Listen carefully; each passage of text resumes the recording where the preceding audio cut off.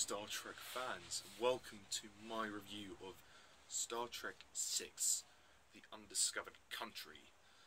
So, after the major disappointment of the fifth one, the filmmakers and cast felt they had to rectify all the mistakes made in the previous film. In other words, pretty much the whole film. So they decided to do one final swan song to basically end the film run of the original crew. This is the last film to feature all the original crew. And basically retcons the fifth one as, well, irrelevant in terms of this non-canon. Well, it is canon, but it doesn't link to any of the other films. So, Star Trek VI, The Undiscovered Country, the basic plot is that the crew of the U.S.S Enterprise are carrying a Klingon Chancellor to Earth because they want to negotiate a kind of peace treaty, but Kirk is very much uneasy about this, as we know that the Klingons were responsible for the death of his son in Star Trek 3. And then, basically, the Enterprise is framed for killing the Chancellor, and then Kirk and Bones, McCoy, they are arrested and taken to this sort of underground mine, where they sort of become slaves, and then they have to try and escape. Spock assumes command of the ship, and then they have to try and carry out their negotiations. It's kind of about establishing the peace within their society, essentially. Yeah, and that's pretty much it for Star Trek VI.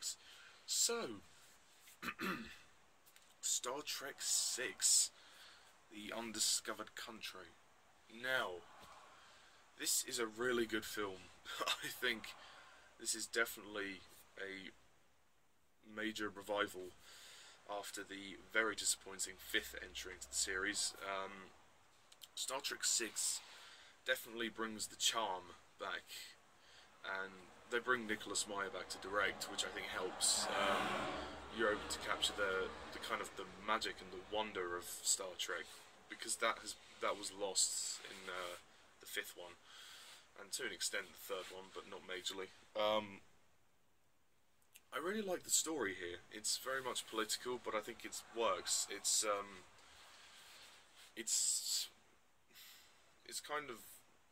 nice resolution. It's a nice resolution for the original crew, and I mean, they used the Klingons again, but this time they used them much better. And this is probably, so far, out of the films I've seen, their standout appearance.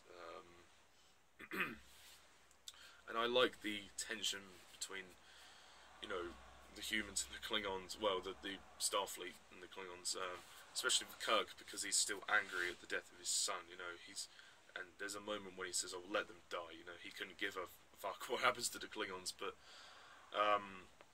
so it's nice to see that ongoing tension from there. So it's like continuing almost after where Star Trek 3 left off, essentially. We have lots of political stuff, but unlike the Star Wars prequels, it actually works here. As I said, there's constant tension, and really this one, I believe, is where you really feel the team at its strongest. I mean, Sulu is kind of on his own. He's got his own ship. He's off. He does occasionally drop in to help, but he's not on the Enterprise anymore. He's got his own ship. Even that being said, you can still feel there's a nice camaraderie between the team, more so than the fifth one. The fifth one did have some camaraderie, but it was more contained within Kirk, McCoy, and Spock.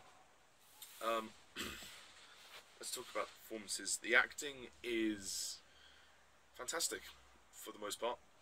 William Shatner gives a good, solid performance. You've also got Leonard Nimoy, who is fantastic as Spock. He's just amazing as Spock. I love his line at the end, like, "If I were human, I would say, go to hell." Like, That's just great. It's just great that he's finally opened up. Spock as a character has finally opened up to something so much more. You have Scotty and Uhura, they're great, and luckily Uhura's not doing her weird dance again. Oh god. You've got Chekhov, he's good as well. I mean, they're all obviously quite older by this point, but yeah, it works. This film was released in 1991, and you can tell like the effects have very much improved since the earlier films. Even though now it does look dated, it being like over 20 years old, but even so, it's still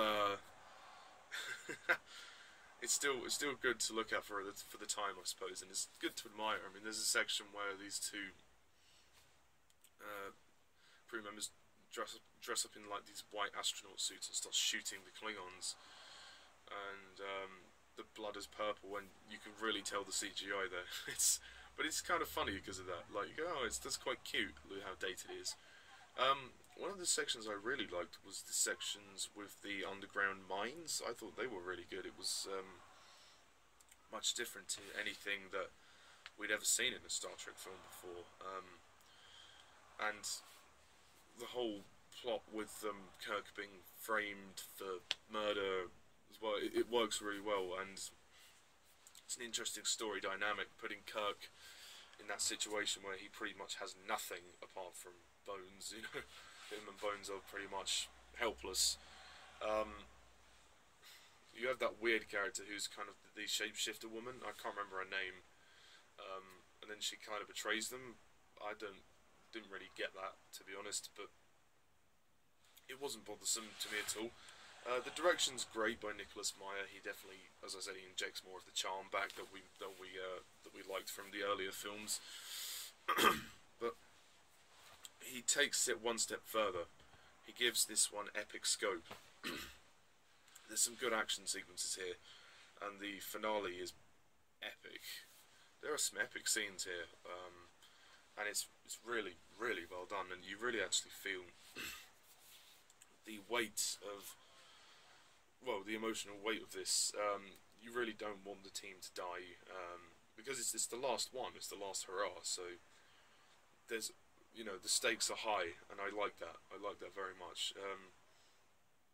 The ending is very nice. It's bittersweet. You know, you have Kirk explaining about, you know, basically they're told to come back and because they're going to be decommissioned, but Kirk's like, fuck it, you know, let's go. You know, second starts at the right straight until morning. It's a Peter Pan reference, but it's appropriately placed. I think it's quite nice. The music is good. I don't think the music is fantastic, but it is good and it fits the film. The scene when Spock mind melds with the lieutenant, that's quite interesting. That's really well done. You know, that's really tense. That's a really good scene when they all discover she's the one that betrayed them. The pacing is good. There's a couple of slow scenes, but it's not bothersome, as I've said. Overall, the pacing is more or less fine, you know, and it moves along, it romps along, and it's fantastic, and there's some nice emotional moments between the team. It's way better than the fifth movie, which really just sagged for me. Yeah, I don't have much to say. Well, I suppose the prosthetics are really good as well. Like, they brought the Klingons back, and the practical effects all look absolutely fantastic. Like, all the aliens look really cool. So yeah, and this film has a real heart to it as well, and the story's quite dramatic as well. I don't think it's quite as dramatic as The Wrath of Khan, but it's definitely got its moments, and I really liked it. I think it's definitely one of the best Star Trek films that I watched. So I found myself really entertained. There's not much else I can say. There's a really interesting meeting scene where they're drinking like Romulan like ale or something, but it looks like WKD. It just does. yeah, overall, I really like this film. I think it's a fantastic wrap-up to the original crew, and I'm gonna give Star Trek: The Undiscovered Country a 9 out of 10.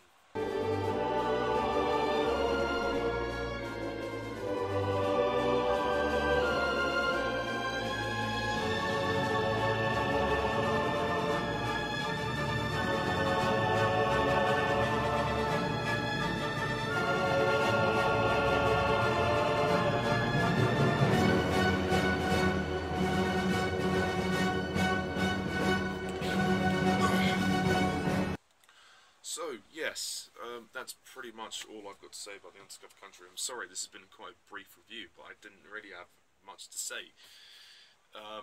So that's it. That's the end of the original crew, and I want to say I'm really glad I watched these films. I mean, you grow to love these characters over the 6 films, and it's a shame to sort of see it come to an end. But we move on to the next generation saga with Star Trek Generations. That will be my next review.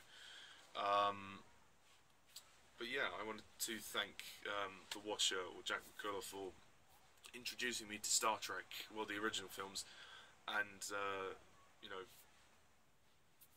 yeah, because without him I wouldn't have been as interested in these as, you know, if he hadn't given me some information about it. So thank you. So yeah, that's all for now, folks. Tune in next time when I review Star Trek 7 Generations, where we see the new crew come into place. So yes, that's all going to be good fun. But goodbye for now, folks. Thank you all for watching. I'm Mr. Thomas 11. See ya.